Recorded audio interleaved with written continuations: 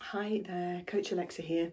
I thought I would share with you a running book, a classic running book that I have put off reading for far too long. It's been on my to-read list for years and years, and it's Once a Runner, an absolute classic by John L. Parker.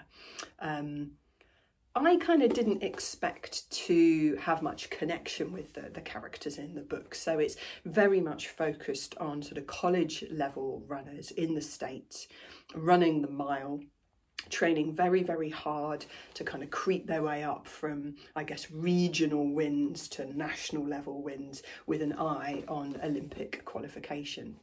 It gives you a great insight to just how hard it is to even get to the point where you could consider qualifying for the Olympics. So the amount of work that goes in just to get to that point where it might be a possibility is frankly insane.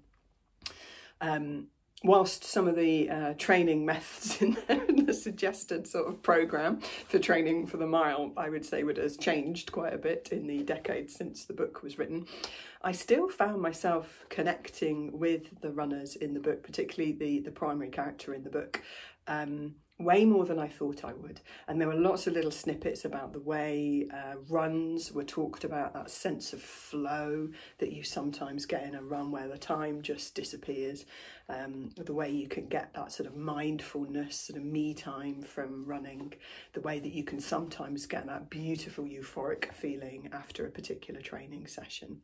So huge amounts, you could tell it's been written by somebody who runs, because it really does pick up on some of those wonderful moments and how, as the title suggests, once a runner, always a runner.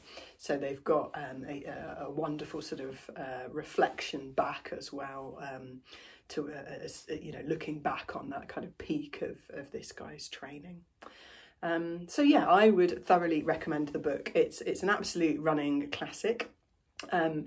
I enjoyed it even more than I thought I would, and I think there are one or two little things that we will all connect with, despite the sort of wannabe elite level of the runner in the book, and we'll learn a little bit from their story.